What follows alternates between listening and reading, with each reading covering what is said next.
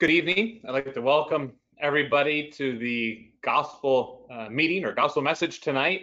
Thank you for making it a part of your Sunday evening to be with us here. So if you were with us last Sunday or even the last couple of weeks, we were doing messages each night. But now you can expect at least to tune in here each Sunday evening at 6 p.m. And the Christians who meet in the Midland Park Gospel Hall, 61 Prospect Street, Midland Park, we have an exercise to have a gospel message here online each Sunday night at 6 o'clock. And so tonight, once again, myself, my name is David Zuidema, and Matt Hebert, we will be speaking for just a half hour here, and we'll be addressing the same message, the gospel message of how Christ died for our sins. He was buried, he rose again, and he was seen, and how this gospel message can change your eternity. Before we open up from the scriptures tonight, we'll ask for God's blessing and we'll pray to him. Our Father, we give thanks for your Son, thankful once again for the first day of the week, the day in which he rose again from the grave. We also tonight would be so privileged to listen to the Bible open. And we're thankful, Lord, for a book that is from cover to cover, truth, eternal truth that changes eternities. And we're thankful, Lord, that it comes from the lips of the Creator. We pray, Lord, that as we listen to what the Bible says tonight, that we would be faithful to what it says, that we would listen to the words that are coming from it, and that we would be willing to trust and to place our faith in what it says and in the man that it declares as the only Savior of sinners, Jesus Christ. So we ask for this help tonight. We ask it in your Son's name, the Lord Jesus. Amen. So tonight we have planned to continue on with the theme that we were taking up during the couple of weeks of consistent gospel meetings that we had, and we were looking at different words that together told us something of the glory of the gospel message, but were on their own opposite words. And tonight the words that we want to look at are sickness and whole, being sick or being whole, or sick and healthy. Words that are very prevalent today, especially amidst the pandemic. How many individuals can't go back to work, can't leave their house, can't do things because either they have a sickness or they have been restored to health or to being whole. So we're going to read a verse tonight, very famous verse. It's found in the Gospel of Luke, Luke chapter 5 and verse 31. Luke 5 and verse 31. I'm going to read one verse, but I'm going to reference some other verses and some other thoughts that are connected with this Gospel of Luke. Luke 5 and verse 31, these are the words of the Lord Jesus. And Jesus answering said unto them, they that are whole need not a physician, but they that are sick. I came not to call the righteous, but sinners to repentance. They that are whole don't need a physician, but sick people do. That's what he's saying here. Sick people need a doctor. We all know that. We agree with this statement. Sick people need doctors. Healthy people don't. But then what he says next is really what is in a major disagreement amongst a lot of people. As he says this, I came not to call good people, righteous people, but sinners to repentance. What he's saying is here is, he says, if you don't have problems, you don't need Christ. If you don't have sins, you don't need Christ. Christ came for people who had the sickness of sin, which the Bible tells us everyone has, but not everyone wants to admit to it because of their pride. So that's our verse for tonight, and that's what I hope to speak on in the gospel meeting tonight. Very unique book, the book of Luke. Tells us all that we could want to know about medicine and doctors, because Luke himself is one of the few, if only mentioned, doctors in the whole Bible. Not a lot of doctors make their way onto the pages of Scripture in our Bible. Actually, it's very unique in the Bible. There's still a lot of things said about doctors that are still true today. There's podiatrists in the Bible. There's a king named Asa, and in Second Chronicle, he doesn't consult God, but he looks for a doctor for a problem he had with his foot. And so we often talk about podiatrists and whether or not they're real doctors. Well, they were real doctors in the Bible.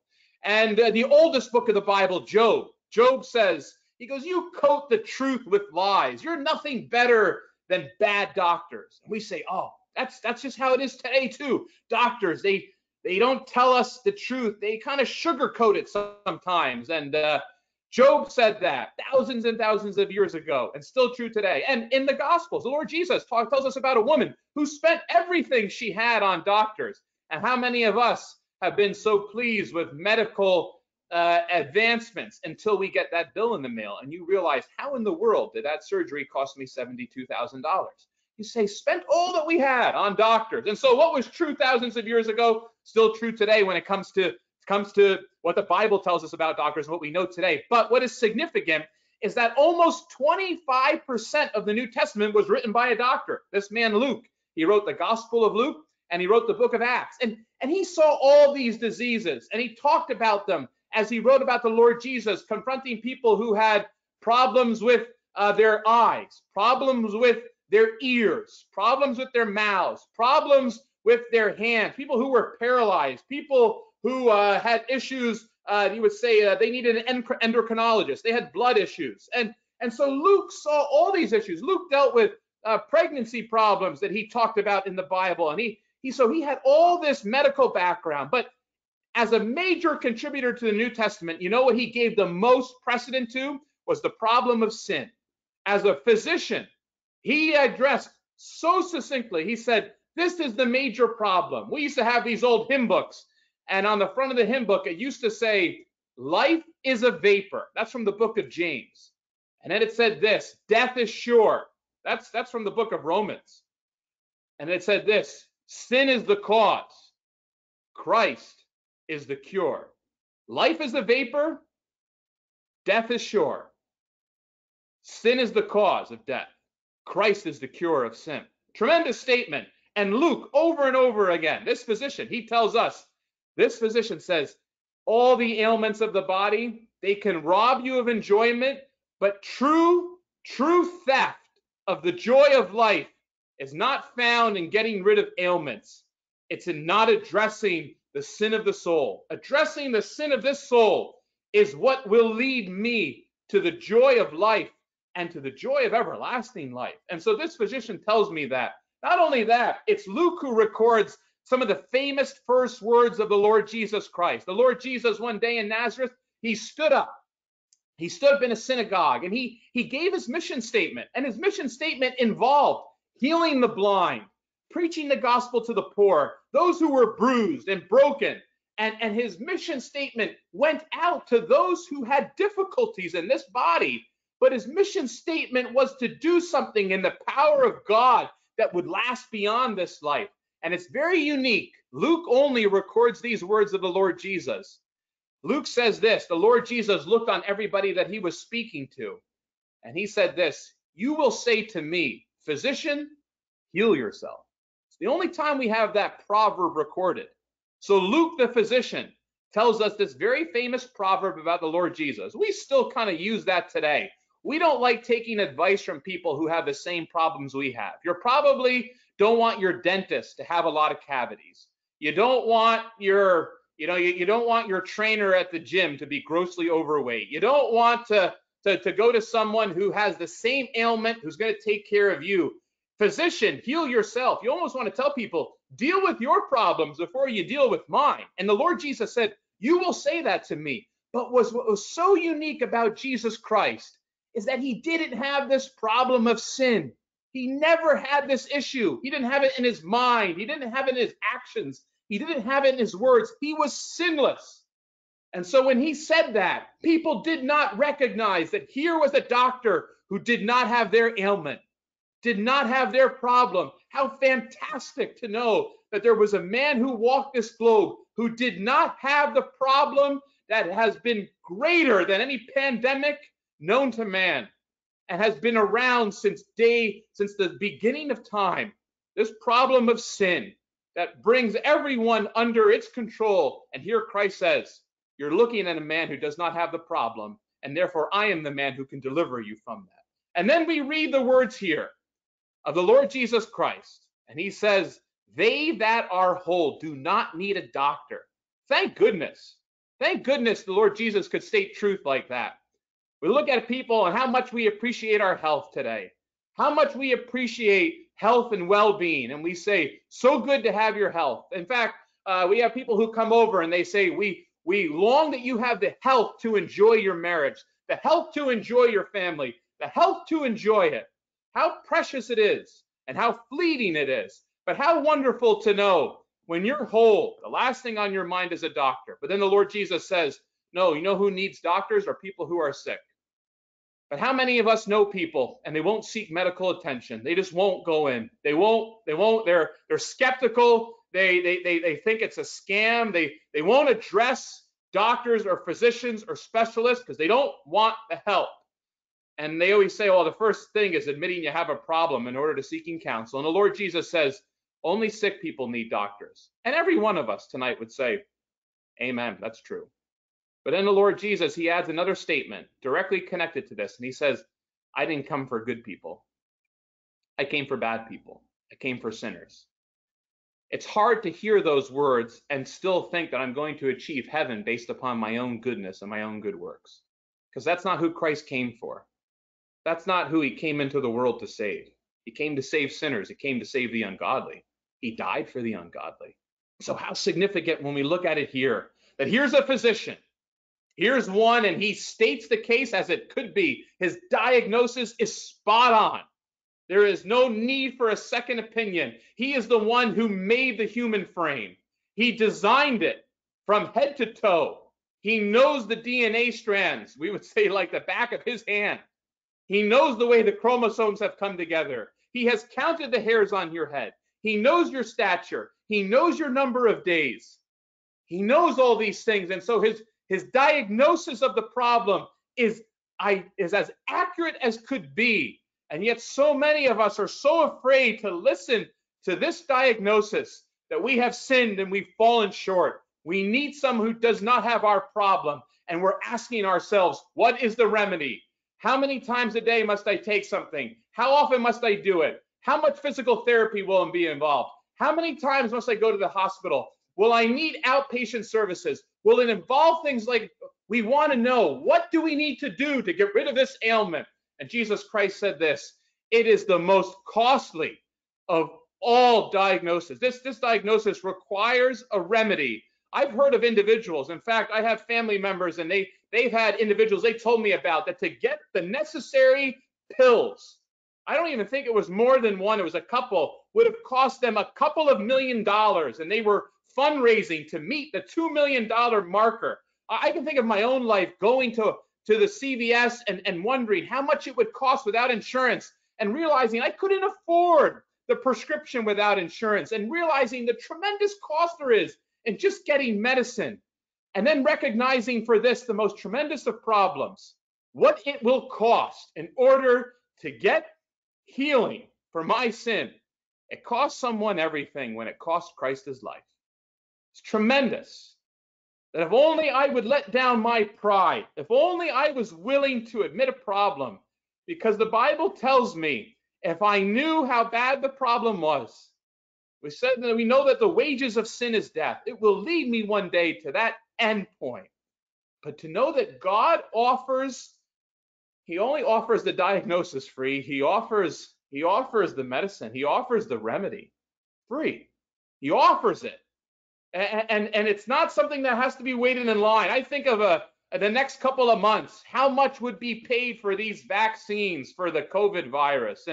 And how many of us would just breathe a sigh of relief to know that we had something that then would equip us to fight this, or that we could then once again leave and go beyond the bounds of our towns and our homes with some safety. The cost is immeasurable. The U.S. is investing billions upon billions of dollars to provide this assurance to its citizens. And yet God has invested his son, the death of his son, to give you the ultimate assurance that when you depart this life, you will be absolutely sure that you will not depart this life with sin within you, but instead with Christ within you.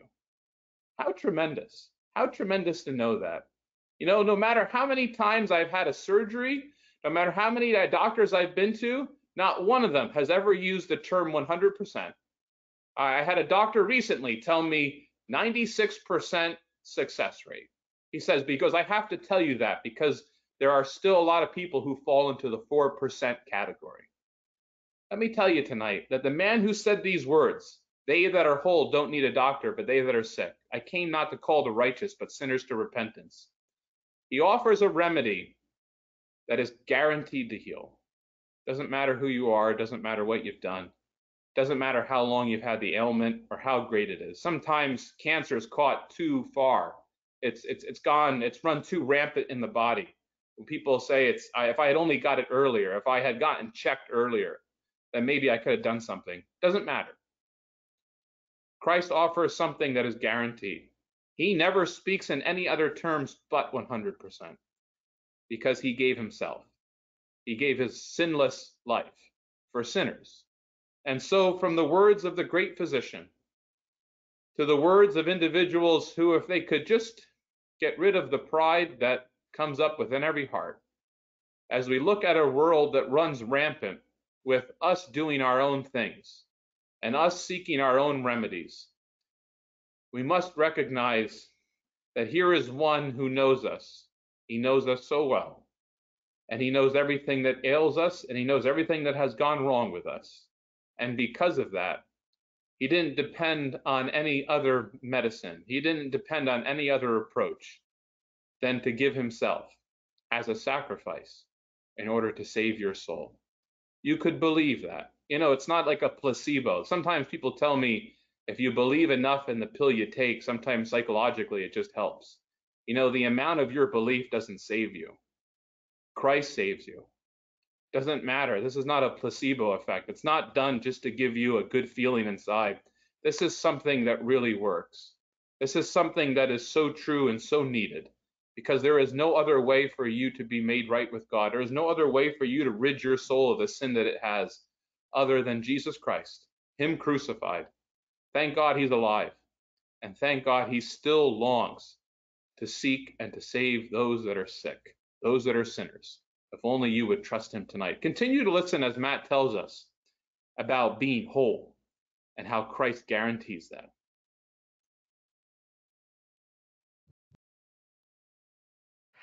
Thank you, Dave. We're going to read just a verse here in the book of, I was going to read Luke 5 and 31 and 32. Dave read that today, but 1 Thessalonians chapter 5, I'm going to read a statement, and the statement says this: the God of peace, 1 Thessalonians 5, look at verse 23 through 24. The God of peace sanctify you wholly. Interesting, as he continues to write, he says, and I pray God, your whole spirit and soul and body be preserved blameless unto the coming of our Lord Jesus Christ. The key is in verse 24 that says, this blameless is because faithful is he that calls you, who also will do it. Now we're going to take up that word whole. It's actually found 242 times in Scripture. When we think of what it means to be whole, we can start right at the beginning of our Bible, and we just see that in Genesis chapter 2, you would see this, that the mist watering the whole face of the ground. It means not a spot left without mist. You jump to Genesis chapter 7, you'd see that waters prevailing exceedingly upon the earth, and all the high hills that were under the whole heaven, the same word is used there, were covered. In Genesis chapter 8, there's a dove that's flying, trying to find footing, and it says the dove finding no place for her foot means that the waters on the face of the whole earth. I'm telling you this because this is key when we look at a word in Scripture, where it is found and the depth and the capacity of the earth, of that word. Genesis 11 says the whole earth was of one language and one speech. That word whole means all or total or containing the total amount or a number or the entire thing, like the whole earth or the whole world or the whole solar system or the whole army or the whole nation. Perhaps a problem today, if you hear it as well as I do, is we make inaccurate assumptive statements like this: that whole party is like this, or that whole church is like this, or that whole race is like this, and they're inaccurate statements. When it comes to the Bible, when God says, for all have sinned, it's an accurate statement. It means the whole of humanity has sinned, complete humanity, entire humanity. That's what this word whole means, whole. Dave said those words, that they that are whole in Luke chapter 5, they that are whole need not a physician. Restored to health and soundness is the word whole. To be sound, to be well. I like Dave's statement, life is short, death is sure. Sin the cause, and Christ the cure. You say, well, the cure in Christ, you see these cures many times as Jesus walked in this earth, but two that really ring a bell with me really quick are Mark chapter 5. It says, thy faith has made you whole, never to be sick again. Mark chapter 3, his hand was restored whole, never to be sick again. So the word whole has the concept of entirety, the whole assemblage of parts to repair and to restore. My oldest son is trying to put together a go-kart with a little buddy here in Arizona. And the problem with this, with go-karts is this: they don't come with all parts. It's one part at a time. And it's very frustrating. You're constantly trying to make this thing that's supposed to drive down the street whole, but you don't have all the parts. And it reminds me of humanity. The soul without Christ is like a vehicle without the parts. It's broken. It can't do what it's intended to do. God wants men to worship. And we can't worship without knowing Christ. We can't worship without knowing the Godhead. We can't worship without our sins forgiven. We need to be reconciled with the Maker. And in this particular example, as it were, we need to be reconciled. There needs to be an order done that all the parts of that car come together and it can actually function. And the part that's missing in your life, if you don't know Christ, is this: you've never come to understand that Jesus Christ died for you on the cross and he rose again. And he's seated at the very right hand of the Majesty on high. And by believing in him, by trusting in him, by having faith in him, you can know for sure your sins are forgiven. Think of the story in Luke chapter 17. He says unto them, he says, arise, go your way, your faith has made you whole. Well, in this story, there's 10 lepers who are sick, 10 lepers who have a tremendous problem. They're cleansed, but only one returns to thank Christ. That one, he says, was made whole. Not only physically cleansed of leprosy, but also salvation of his soul. The Greek Testament of critical exegetical commentary says this: in a higher sense than the mere cleansing of his leprosy, theirs was merely the beholding of the brazen serpent with outward eyes, these other lepers. But the leper that comes back to see Christ with the eye of inward faith, faith saves him, not only healing his body, but of his soul. And God today wants to make the sinner who is sick and broken whole again. There are many families, if you reflect even self-reflection on perhaps your own family or friends that you have, and you look around and you say, yeah, you're right. Families today are not whole. They're broken.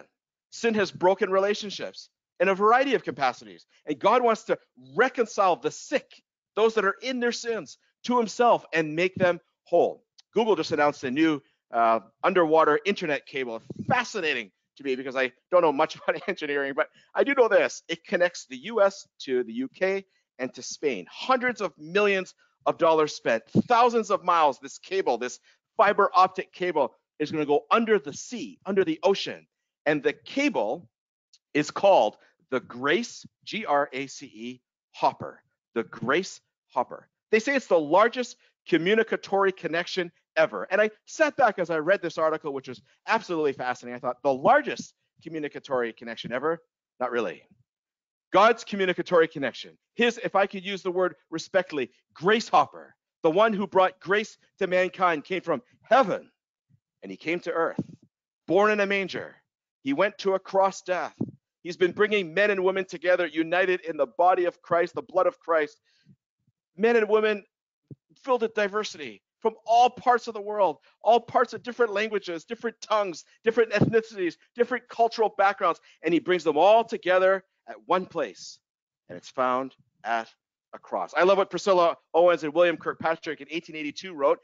Give the winds, listen to these words of this beautiful hymn. Give the winds a mighty voice. Jesus saves, Jesus saves. Let the nations now rejoice. Jesus saves, Jesus saves. Shout salvation, full and free, highest hills and deepest caves. This our song of victory. Jesus saves, Jesus saves. Not the pastor saves, or not the church saves, or not the particular denomination saves. As Dave mentioned, Christ saves, and that's found in the Word of God. When someone is saved, you see that truth in 1 Thessalonians 5, that the very God of peace sanctifies you wholly, whole spirit, soul, and body are preserved. I love what Psalm 103 says: praise the Lord, O my soul, with all that is within me. You say, well, why is he praising his name? Well, here's what he keeps writing.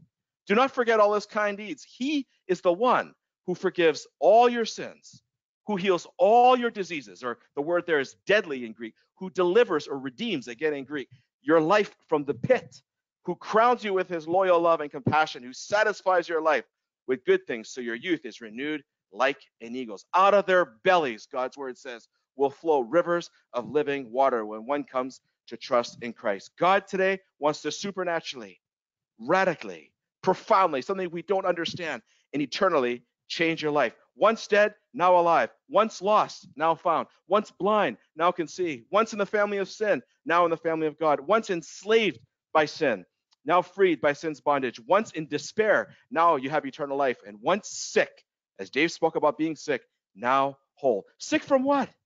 Death and sin. Condemned already. I'm just speaking today, friend, what the word of God teaches. Unjust, unholy, unrighteous per God's standards of perfection. The plague of being born into sin and its progressive, negative, destructive lifestyle. That's what we're sick from. The scars of sin, the burdens of sin, the regrets of sin, without strength to help ourselves, desperately needing to be reconciled. A huge gap between God and man, without all the parts, as it were, to make us whole and complete in Christ. We can be made complete how? Simply because of Christ's death on the cross. Bloodshed that satisfied a Godhead. Hebrews 9 and verse 22 says these words, indeed, according to the law, almost everything was purified with blood, and without the shedding of blood, there is no forgiveness. We crave to be whole because human beings were made for it. John 10 and 10 says the thief comes only to steal and to kill and to destroy. I am come, Christ says, that they might have life and that they might have it more abundantly. The enemy has robbed man of self-worth. The enemy has robbed man of respect. The enemy has robbed man of relationships or true relationships. The enemy has robbed man of peace. The enemy has robbed man of hope. The enemy has robbed man of true love. Christ came, though, to give whole life. Christ came to give life more abundantly, changing the psychological of the mind, if you can even use those words, the change of mindset to seek things that are above. Physically, you change your life. In your testimony, as being the salt of the earth, noticing a change of heart and desire as the world looks to someone who was in their sins at one point and now saved. They've been born again. They've been born anew, born from above. And they're different. They watch them different. They watch them behave differently. They watch their walk spiritually as they have a hunger for the word of God. The Holy Spirit is now within. They have new life. They've been made whole. Whole. You can be made whole today. To have that purpose, to worship God. When we think of whole, when it comes to the body, the gospel, just think of this here for a second. I get it as crystal clear as I can. The whole of man sinned, not part of man, all of man. The whole of man fell short of the glory of God, not part of man, the whole man. The whole of man disobeyed and broke the law. The whole of man can't get to heaven with their own works. Now let's go to what Christ did. The whole of Godhead loved sinners. The whole of Godhead provided a substitutionary sacrifice for sinners. The whole of Christ, not part of Christ, not just his hands, not just the crown that was placed upon his brow, but the whole of Christ from the top to the bottom was sinless and just. The whole of Christ shed blood. He died on a cross for sinners. The whole of Christ rose again.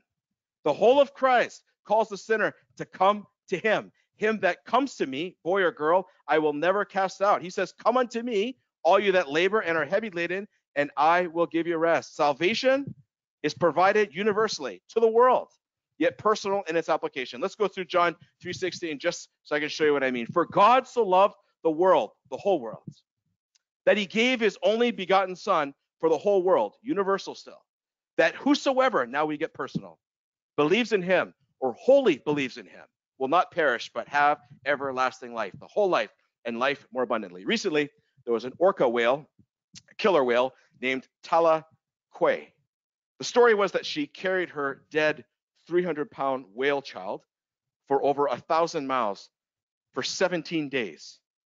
It was such an extreme that it prompted a worldwide concern for the grief-stricken mom, given their already endangered population. They're endangered, and she's traveling, carrying another 300 pounds of weight that is another dead whale, and it's her child. Grief-stricken. I've spoken to many on losing a child, an incredible loss. Parents have told me never to be the same again. The parents' worst nightmare sometimes waking up 30 years down the road and the vision of the place of the casket of their child is so vivid. It's there. They've never forgotten it. Some have told me I still wake up And it's still a nightmare to me. I've lost my child. I'll never forget it. You say more love than that? More love than a parent's love for their child? What was it like for eternity past for God the Father to have a plan to give his only son for a fallen race? Knowing that he would in time watch man in their wickedness in the Old Testament, knowing a Savior was coming, they reject him in his life. He watches Peter deny him at a cross. He watches human beings who Christ was coming to seek and to save the lost. He was coming to die for them. And those human beings say, crucify him. And the Father is watching people make fun of his son and hurt his son. He watches people spit on his son.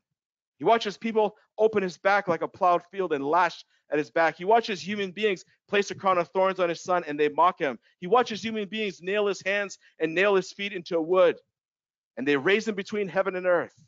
And they sing in their drunken mockeries of his son, if you're the Christ, save yourself and come down. And they crucify Christ in violence and hatred. What was it for God to look down upon a race like that? It was love for you, and it was love for me. He loved his son. He gave his son just for you.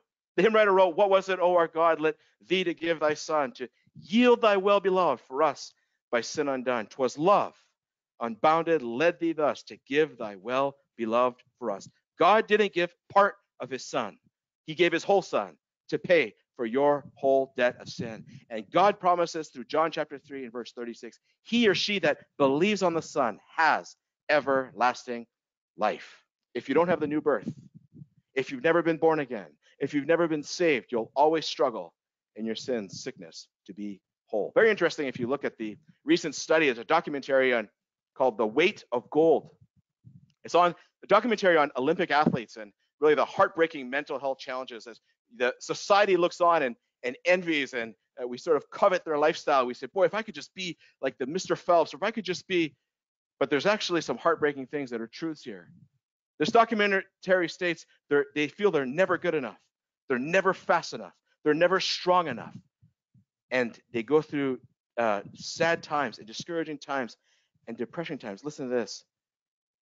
To know you're enough, to know you're complete, to know you're whole in the person of Christ, who's always making intercession just for you, the one who's keeping your eternal relationship and home in heaven secure, never to be broken through his precious blood on an old rugged cross, to have that peace, to have that hope, to have that invitation by the Christ. Come unto me, all you that labor and are heavy laden, and I will give you rest. What does Jesus say? The Son of Man has come to seek and to save that which was lost. Are you lost? Burdened about your sin. You know that you're sick in your sin. You'd love to be made whole. There's only one place that the making of whole comes into fruition, and that's found on an old rugged cross. And Christ says, come unto me, all you that labor and are heavy laden, and I will give you rest. I close with Dave's statement. He said these words, life is short, death is sure, sin the cause, and Christ the cure. If you're sick in your sins, you can come to know Christ today and be made whole for the very first time in your life. Sins forgiven, past, present, and future, and a home in heaven. Why? Because Christ is the cure, and he will make you whole today. Let's pray. Father in heaven, we're thankful for our Lord Jesus Christ. We're thankful, Father, for the gospel. Paul would say, I'm not ashamed of the gospel of Christ, for it is the power of God unto salvation. We're thankful, Father, not only are you willing to save, but you're able to save any that come unto you. And so, Father, we're thankful for the invitation to the sinner. We're thankful, Father, for what thy word tells us in its truth, how we are sick in our sins, how it tells us, Father, in its truth that we can't get to heaven through our own works because we're too sick, we're too weak. We're thankful, our Father, that he came not to call the righteous, but he came to call sinners to repentance. And the work of Christ has satisfied the Godhead for all of time, and Father, all will through eternity. We pray, Father, that it satisfies a sinner even on this call this evening. Thank you, Father, for the person of our Lord Jesus. He came, he died, he was buried, and he rose again the third day. And him that comes to him, he will not cast out. In the name of our Lord Jesus Christ, we pray. Amen. Just a quick announcements too. If you'd like a free Bible, the believers of the Midland Park Gospel Hall would love to mail you one. So just please type in the chat box your mailing address. We've already had a couple requests for that. And so thank you very much for reaching out, and we'll be sure to send you out a Bible right away. If you have any questions or you need more information, you can reach us at midlandparkgospelhall@gmail.com, or www.midlandparkgospelhall.com. Trust it's been a mutual blessing to spend time together. Please remember, next Sunday night's gospel meeting will be in the same format. We'll be taking two words that contrast each other that apply to the gospel, and this will be at 6 p.m. Eastern Daylight Time. This is why we're having gospel meetings, to see the word of God work, to see you saved, to see you on your way to heaven. We can't save you, but as Christ said, as Dave said, and that I've just said as well, through the word of God, Christ saves sinners. Have a good night.